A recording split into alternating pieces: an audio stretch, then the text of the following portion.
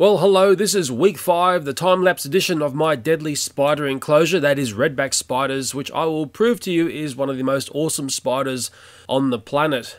This is early in the week because both skinks are alive. Maybe you can see them scampering around in here, and you can see the large female Redback Spider going down and feeding on the devil bug. As people inform me, that devil bug is really called a mole cricket. So I am actually learning something from my very, very good audience. Before we go any further in this video, I better throw up that spider warning. Warning, this video contains graphic footage of deadly spiders doing very deadly things, so don't mess with these deadly spiders.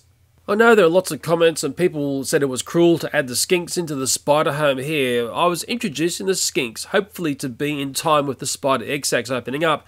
I know for a fact these skinks will feed on spiderlings, but sadly I got the timing a little bit wrong. In fact, I was out by them, I think, a week and a half.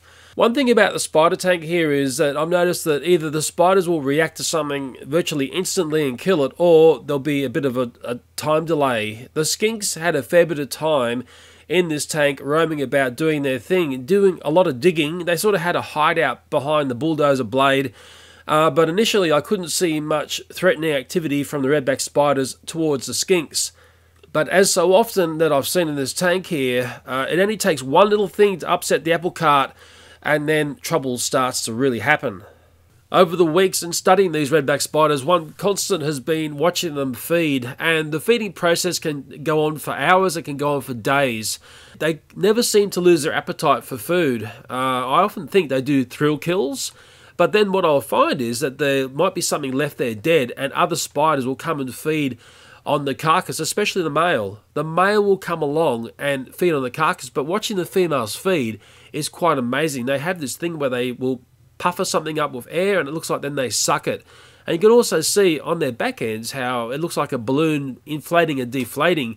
Now, that's something that you don't read on the wiki pages talking about these spiders. You never get described to you the gory details of the way these spiders feed. It's quite fascinating. I separated away the time-lapse video of the spider tank from the normal week videos because the time-lapse video starts to reveal the spider's world in a very different way. Normally, if you sit next to this tank for a couple of hours or half a day, it will feel like nothing happens. It seems like they don't do very much at all, but the time-lapse video reveals that there are many things going on inside this tank, and it can be extremely dynamic. I'm about to introduce something into this tank that causes total and utter chaos, and we will see just how deadly and dangerous the redback spider is up against something which is very fearsome. So I introduce into my redback spider home some Christmas beetles, especially one of the larger ones that you can sometimes find. These beetles are called Christmas beetles because they sort of appear at Christmas time, and the larger one was an agitator in this tank, and that's only going to mean a death sentence. These beetles are very powerful. They've got extremely strong legs, and I was very curious to see if a redback spider could use its amazing web to trap and then bind up this beetle and then give it the fatal bite. In real time, for the redback spider to take control over this beetle, it took well over an hour. It was a completely epic battle, which I thought was never going to finish. The addition of the Christmas beetles into the tank was nothing to do about being a predator. It was more to do about putting something in there that was extremely strong. If ever you put a Christmas beetle into your hand, be it one of the little ones as well, you'll know how strong their legs are. And that larger Christmas beetle would be a major task to capture for the redback spider. As I'm learning with this redback spider tank, every time I introduce a critter and the redback spider takes control, it's another badge of honor for the redback spider.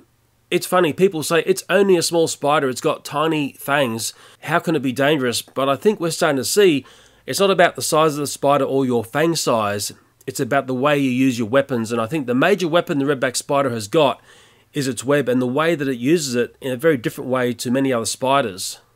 Well, as you can see, the beetle had disrupted the egg sacs. I'm yet to really fully understand what damage was done there, but the redback spider just did not give up in trying to quell the strength of this beetle.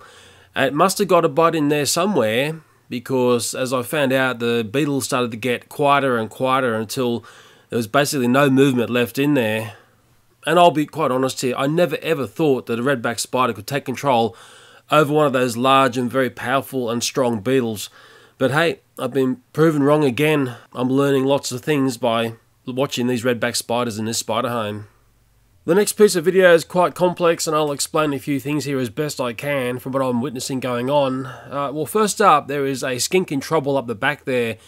I think it's been paralysed in the back legs, and it's got its tail caught up around some of the vegetation in here. In fact, I think it's also got a little bit of spiderweb caught up on its tail as well. Up in the foreground is, of course, the large beetle there. There is a smaller beetle sort of attached to it as well. I notice the redbacks like to combine meals, so it's a mixed plate of food.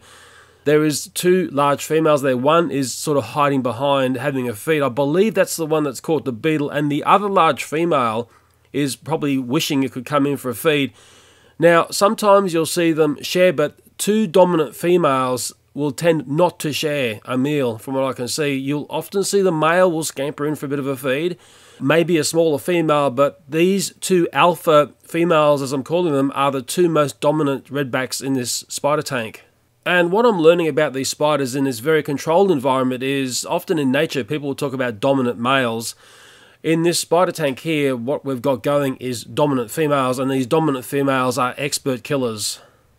And this next bit of footage will be very distressing if you're a skink fan or a lizard fan. In the background you can see there is the skink which has been bitten, it's writhing in pain.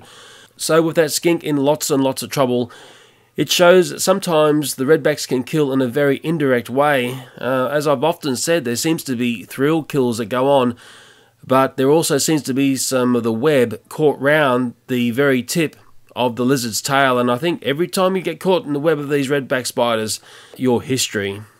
I know there's been quite a few comments in relation to putting the skinks into the spider tank and it was wrong to do and all the rest of it, but I can tell you in my backyard that skinks and redback spiders would live side by side. The skinks would definitely eat the spiderlings, and I am absolutely certain that if a skink got caught up in a redback spider's web, these spiders would take it out.